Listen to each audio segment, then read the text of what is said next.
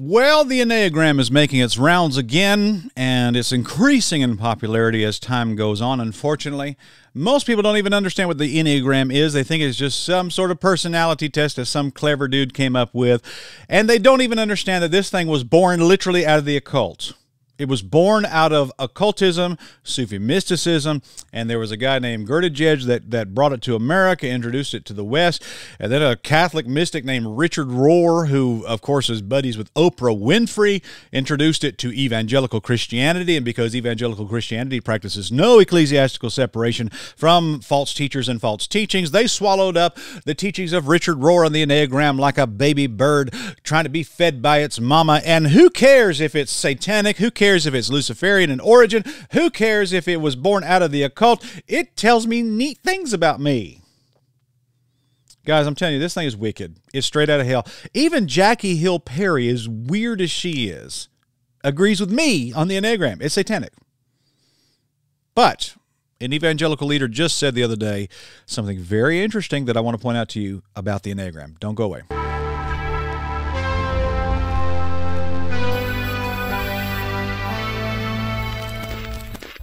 All right, guys, smite that like button, and all your dreams will come true, and please consider doing that. That helps the YouTube algorithm. It's one of the ways that you can help this YouTube channel to grow and our message to get out there. Well, here's a tweet that I want to share with you. This is from a page called Evangelical Dark Web, and there's a guy named Tyler Zach at the recent Gospel for the Enneagram conference tells us that the Enneagram changed his views on women leadership in the church.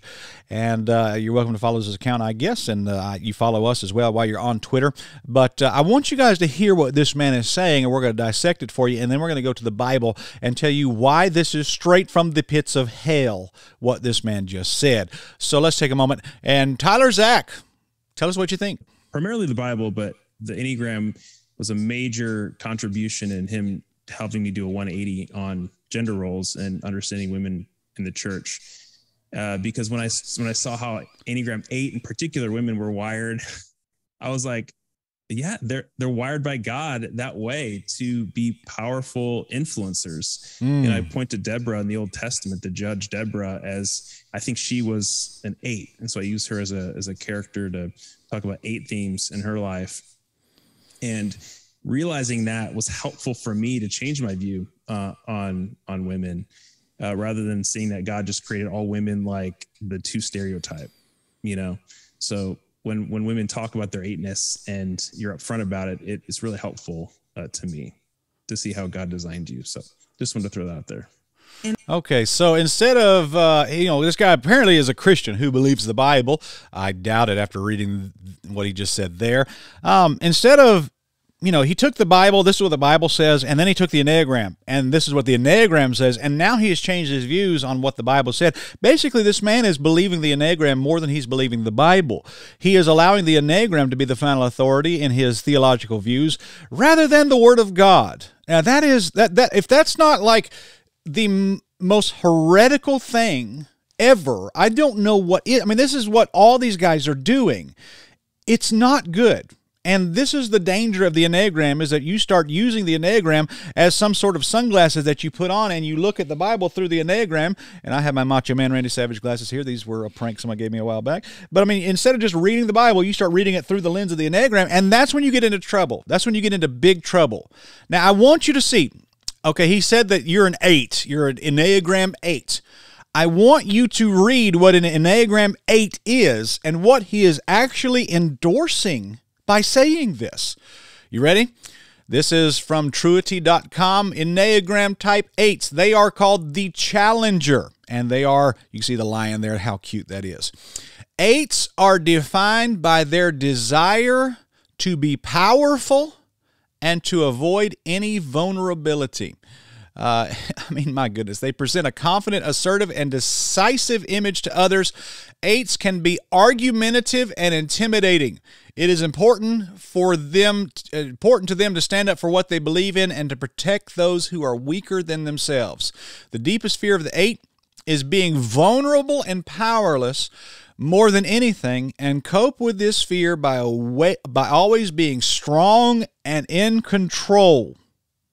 Do you see divine feminine implications in this statement? I think I do as well. 8s are motivated by their desire to be independent and in control. They resist appearing or feeling weak and reject any authority that restricts them. I made a documentary about that. Third Adam 3, Rise of the Divine Feminine. If you are an Enneagram 8, hear me. You are a wicked woman. You're not an 8. You're a wicked woman is what you are. Now, I see people do this all the time. Okay, if you are a Christian, you are a Christian. But there's people out there that I see that like I knew somebody years ago that had a big mouth. I mean, it was a woman, and she could not keep quiet. She was bossy. She was loud. And every now and then somebody would confront her on it and say, you need to take it down a peg. And her response was, well, I'm just Italian, and that's how we are. They talk like this with their hands. I'm just Italian. And I heard her say that, and I just asked her, I said, well, are you Italian or are you a Christian? And that squashed that conversation. I wasn't trying to be unkind, but that kind of, deflated that argument. Are you an Italian or are you a Christian? Well, this is just how I was raised. Well, no, you're saved now. You're a new creature now. Are you a Christian or are you that? And I think a lot of ladies need to understand, especially in this context, and really I think all Christians need to understand, are you a Christian or are you an Enneagram 8? Because what you're doing is this, the way that they state it here, 8s are motivated by their desire to be independent and in control. If you are a Christian wife and you are an Enneagram 8 and you desire to be independent and in control, you probably will find yourself in divorce court. I don't know how the Christian marriage could function with somebody who wants to be independent and in control as a woman. That's not how this works. And they resist appearing or feeling weak and reject any authority that restricts them. My goodness. I mean, how wicked is that statement in the context of biblical womanhood? I want to show you a couple Bible verses if I can. Boy, I'm going to get in so much trouble in this video. But here's what the Bible says about womanhood and about this type of matter, okay? I want you Enneagram 8s to consider this, please. The Bible says, Proverbs 21:9, is better to dwell in the corner of a housetop than with a brawling woman inside a wide house, in a wide house. You Enneagram 8s, I'm strong, independent, nobody's going to restrict me. You know what you are? The Bible doesn't call you an Enneagram 8. The Bible calls you a brawling woman. And it's tough to live with a brawling woman. The Bible also says in Proverbs 25, verse 24, if I can pull it up for everybody, it says, there's better to dwell in the corner of an housetop than with a brawling woman and in a wide house. You'd be better living on the roof, pitching a tent. Could you imagine? What a terrible thing. And then also Proverbs chapter 27 and verse number 15, the Bible says a continual dropping in a very raining day and a contentious woman are alike. You know, if there's a dripping faucet in a house and it's not raining or something, it'd be like drop, drop, drop. But it says a continual dropping in a very raining day, a continual dropping, drop, drop, drop, drop, drop, drop, drop, drop, drop, drop, drop, drop, drop. That's what it's saying. And a contentious woman are alike. A contentious woman is an Enneagram 8. That's exactly what you are. All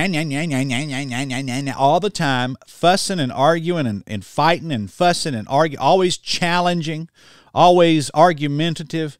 You want to be strong and independent. And as this says, you don't want any, you reject all authority that restricts you. I don't know how in the world you could be a godly woman and be an Enneagram 8. Do you see what I'm saying, folks? This is wickedness.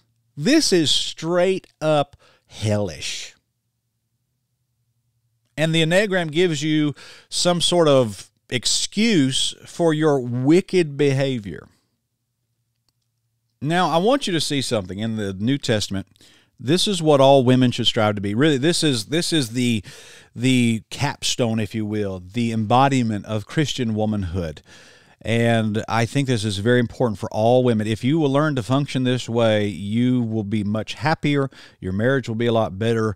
You'll be a better mother. Everything will go so much better if you just live the way God wants you to live. So this whole Enneagram 8 of I'm an independent, strong, fierce, nobody tells me what to do, that is wickedness, straight from the pits of hell wickedness. I don't mind saying that because it is. It's total antithesis to what the Bible says. So let me show you what the Bible says a woman should be, okay? It says, 1 Peter 3:1, you wives be in subjection to your own husbands. That's the opposite. That's the opposite of an Enneagram 8. Okay, you can either be a Bible-believing Christian or Enneagram 8.